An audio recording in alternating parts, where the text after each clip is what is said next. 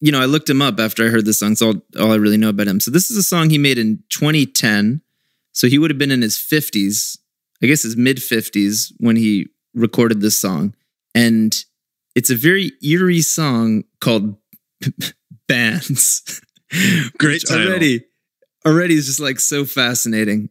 So this is Andy Prieboy's Bands. 10 years ago I'd meet a woman like her, and I'd swear I'd fallen in love. So I'd go and throw away the decent, pretty but not beautiful, dedicated woman at home, just to roll in the mud of common cigarette butts, burgundy menstrual blood, soaking in a third-hand bed on a dirty bedspread. She'd talk about the bands and the bands she had, the band she planned, the band she led, the band she dug, the band she knew, the band she loved, and the band she booed. This band, that band, every damn band, known to be the God, old man. 9 years on, we've been living as one in a house so dirty I cried. And incredible opening. Gesture rife with anti-corporate metaphor, though it smelled like somebody died inside our bohemian den, where we rocked all night with bohemian friends, Pythian women, Rabelaisian men. Talked about the bands and the bands they're in, the bands they'd be and the bands they'd been. Bands they dug and the bands they knew, and the bands they ate and the bands they booed. This band, that band, every damn band,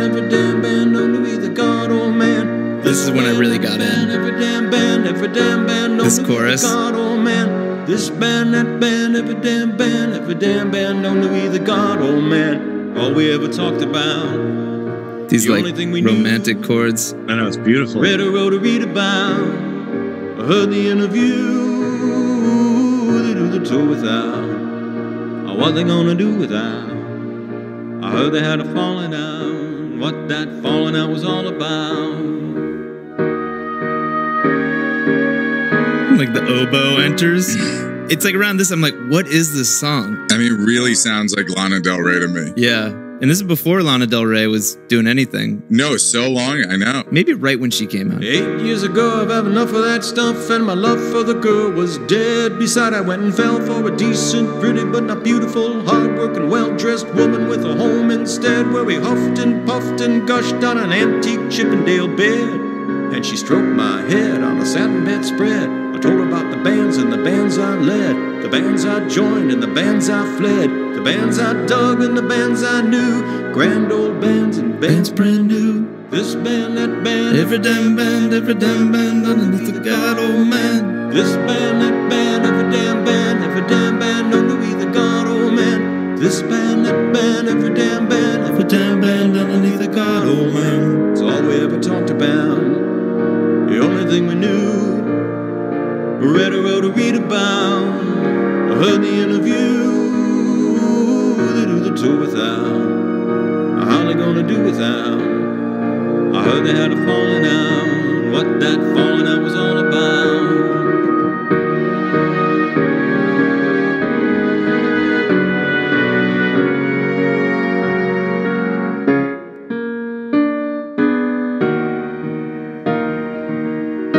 So dramatic and mysterious.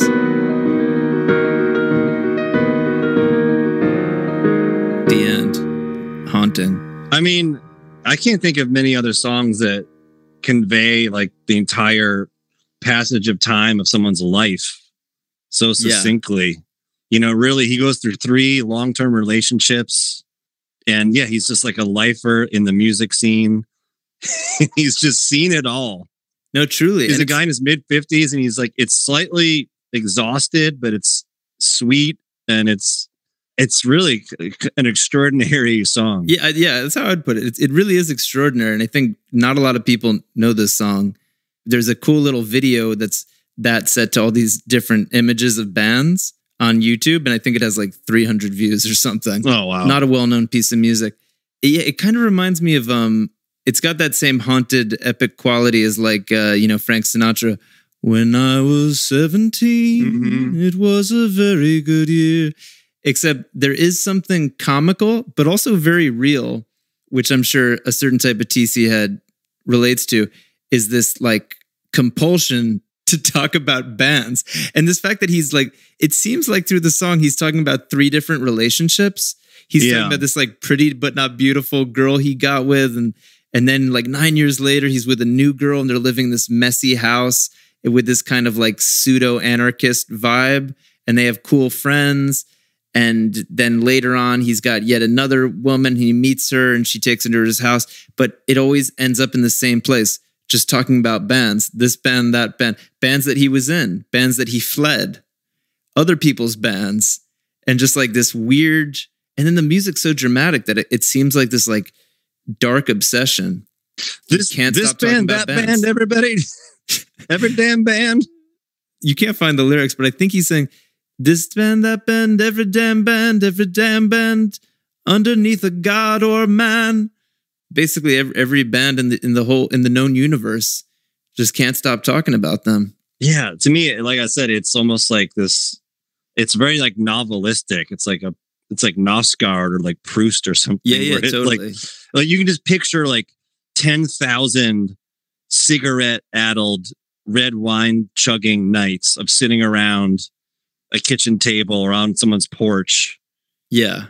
Arguing about bands. I mean, we can all relate to it on this show. Yeah, of course. Bit. I mean, but there's also there's something about the passage of time too, where it's like you picture when he's young and he's like getting passionate about culture for the first time. He's probably got like, you know, a young romance and everybody's like young and good looking and just being like, what kind of bands are you into? Oh man, I love them. Like, oh, you want to be my girlfriend? Oh my God, first love. Kind of exciting, probably going out to concerts. And then a little bit older where he's in the band. He's talking about how they would host these parties and they have friends come over. And, you know, now I'm picturing maybe he's like late 20s, maybe he's even in his 30s. Got a cool bohemian crew, living a bohemian lifestyle. And he's got a band and he's like... Well, first he ditched the girl that was a little more... square, it sounds like. Yes. A little more like that he ditched her for like the real like rock and roll like party chick. And then he's living the band lifestyle. He goes deep into that world. Like just a messy like punk house. I'm picturing him just also, well, not necessarily Andy Prieboy, but the guy in the song. I'm also just picturing kind of like local scene stir in like a small city somewhere. Just like the type of dude, just be like, oh man, I remember back in 88, man, the local scene was hype. You know, we had, you know, the Squirrels were sick. Human Nature, they were great. Actually, the guy from Human Nature, then he started another band called like Charge Machine. And actually, they were probably the best band of the era. And I dude, Sylvia's Ghost. Do you remember Sylvia's Ghost?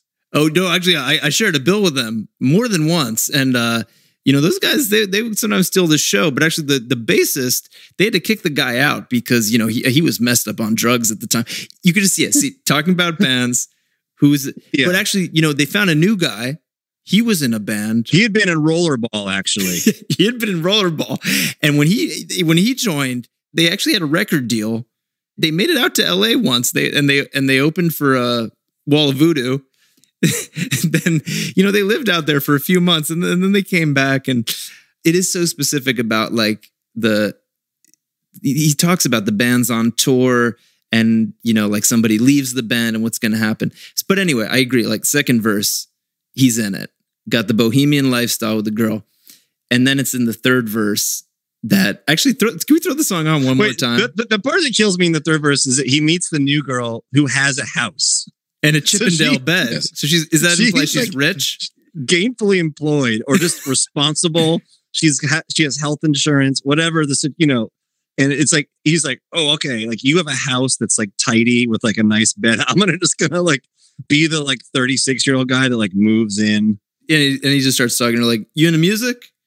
You know, I guess we bonded a lot about the restaurant scene, but are you into music? Oh yeah. Yeah, I like music. I'm always putting on the radio. What are your favorite bands? Oh, my favorite band. I mean, I like Ed Sheeran. I like, wait, have you ever heard of Mother Flipper? Just like starting to alienate her. She's like, I don't know about all this band talk. He's like, wait, I want to listen to the whole song. It's okay, babe. It's okay. It's okay. Isn't this giving you sort of jam flow, man? Oh, yeah. Good call. So I'd go and throw away the decent, pretty, but not beautiful, dedicated right. He ditched the square girl. To roll in the mud of common cigarette butts, burgundy menstrual blood, soaking in a third-hand bed on a dirty bedspread. She'd talk about the bands and the band she had, the band she planned, the band she led, the band she dug, the band she knew, the The band she loved. This conversation is happening on a dirty bedspread. Every damn band, known to be the God, old man. 9 years on, we be living as one in a house so dirty. That first girlfriend is so psyched he's gone. He's still with the rock and roll girl. Yeah. Their house is disgusting. Inside a bohemian den, where we rocked all night. They're getting a little bit too old for this live in a dirty apartment. Talked about the bands and the bands they're in, the bands they'd be and the bands they'd been, bands they'd done. This is when they have like all their local friends in the bands. This band, that band, every damn band, known to be the God, old man. This band, that band, every damn band, known to be the God, old man. These chord changes. Every damn band, it's like Beethoven. the God, old man. Mm-hmm. All we ever talked about. The only thing we knew. Read or wrote or read about.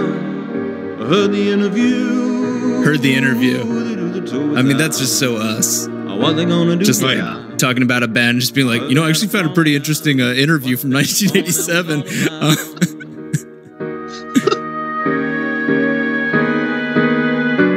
Like seasons are passing, the leaves are falling, snowstorm. Right. It's spring, it's summer.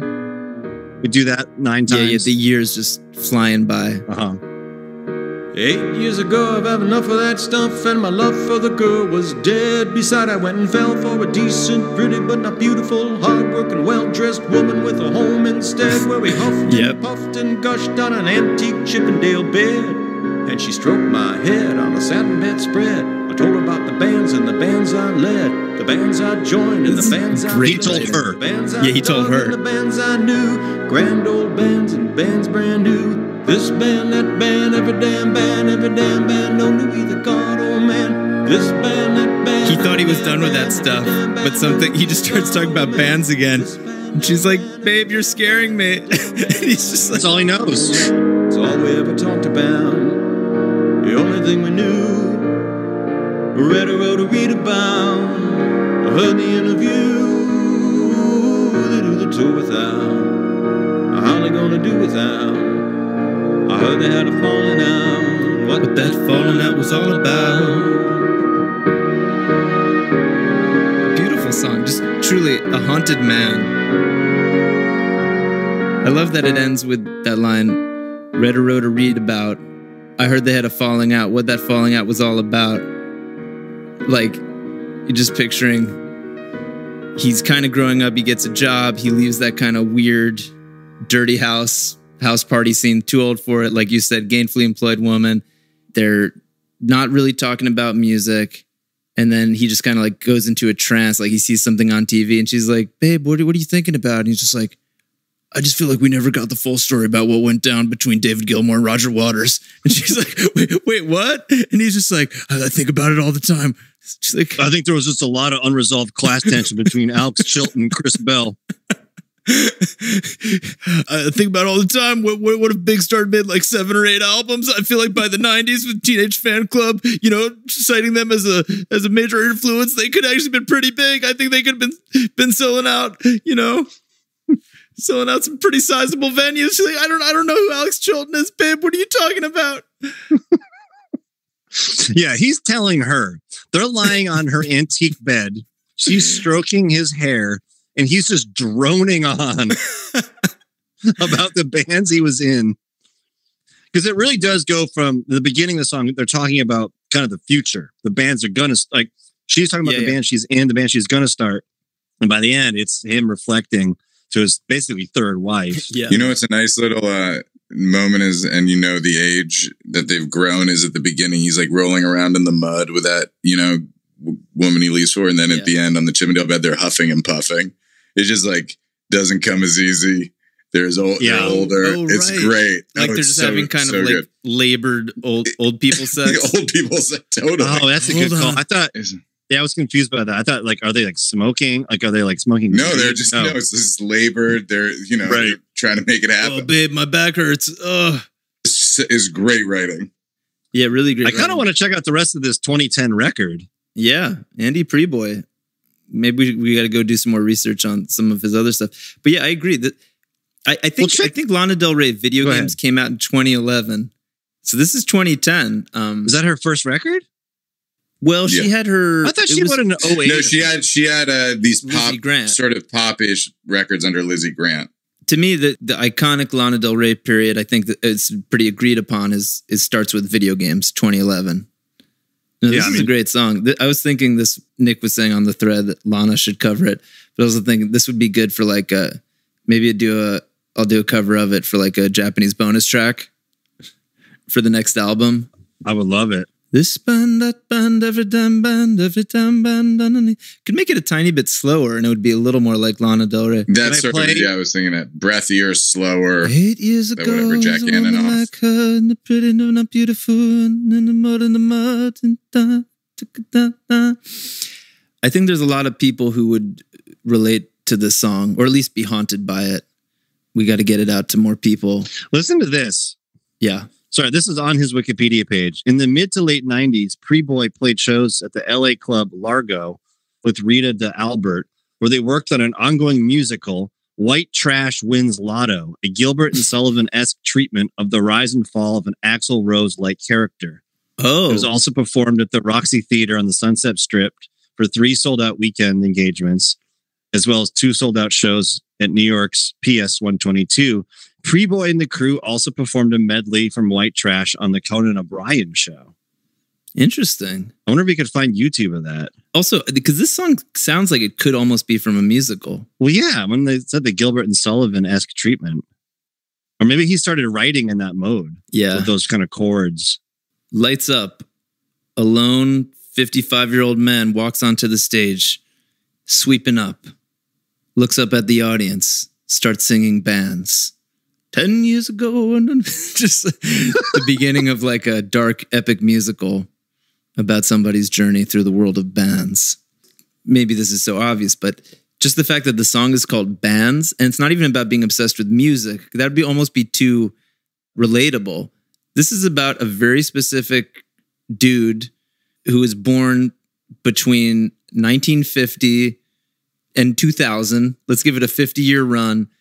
Who just had this like way of being specifically into bands, not into music, not into singers, specifically bands. There's something so evocative about this, like, and kind of haunting about that obsession, just being obsessed with bands. This band, that band. Actually, Jake, remember when we did a cold plunge together? And yeah, when you were really cold in the cold plunge, you were like, you're like, dude, talk to me. And you started referencing that Best Show sketch. Oh, right. Because I was in so much pain, and there's a classic Best Show sketch where one of the John Worcester characters like falls down the stairs, and he's like both of his arms and legs are broken, but the phone has landed right next to his mouth, and he's dying, but he's like, just talk to me, dude. And then they just start talking about like twin tone bands, like start talking about like 80s Soul Asylum albums and just like really deep stuff, like really obscure bands stuff. Yeah, I remember you doing an impression of just like, I mean, just what I just kind of can't get over, man, is like the sound of those early Soul Asylum albums. It's just so punk rock, and then with Grave Dancers Union, maybe they kind of finally reached what they wanted to be. Maybe they just wanted to be Three Dog Night the whole time. I don't know. That's totally like the comic version of this. Just like last moments of life, just like thinking about Soul Asylum's trajectory. This your dying moments.